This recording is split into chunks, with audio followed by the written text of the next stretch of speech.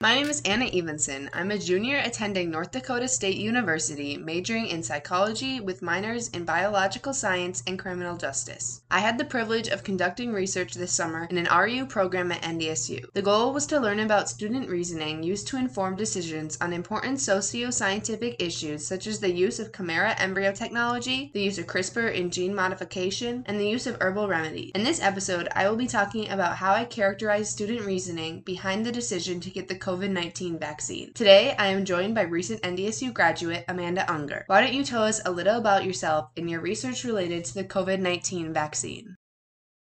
Hi everyone, I'm Amanda, and as Anna said, I recently graduated from NDSU with a bachelor's in sociology and political science. NDSU received funding from the North Dakota Department of Health to promote vaccine uptake on campus. I got the opportunity to work with Dr. Mary Larson from NDSU's Department of Public Health, who was the project's principal investigator. Our study is a rapid ethnography, which is the study of behavior in the context of the space in which it occurs. With this kind of study, you are immersive. Essentially, you are a member of whatever community you are studying, and you attempt to accurately derive meaning from social cues. Ethnography can be done in many ways, like data collection, interviews, and observation. With this, we then compile our ideas into key insights which can be used for intervention. Right, so a lot of what I learned through my research in characterizing why students chose why or why not to get the vaccine was directly reflected in some of the key insights of your work. In my study, the sample consisted of 2 general education biology courses for non-biology majors. The students were polled on their current and/or planned vaccination status and asked for their rationale behind their response. We then compiled these responses into common themes, such as getting the vaccine in order to protect themselves or to protect others. I understand that one of your main implications from your study was that many students felt forced to get the vaccine.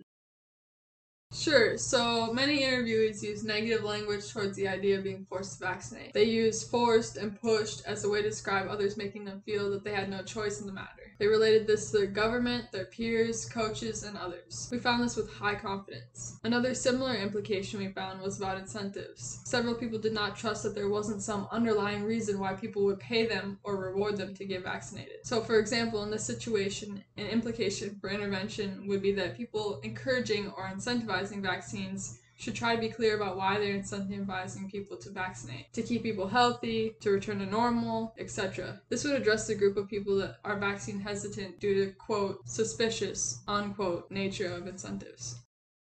This was also a common theme in my research. A little over 6% of students from the spring 2022 class reported that they were influenced by others in their decision to get the COVID-19 vaccine. This influence included language such as being pushed or forced, and also the monetary and other incentives being offered. Additionally, exactly 10% of students who had gotten at least 1 dose of the vaccine listed that because they were influenced by others so heavily to get their current vaccination status, they decided not to take the next step in the vaccination process.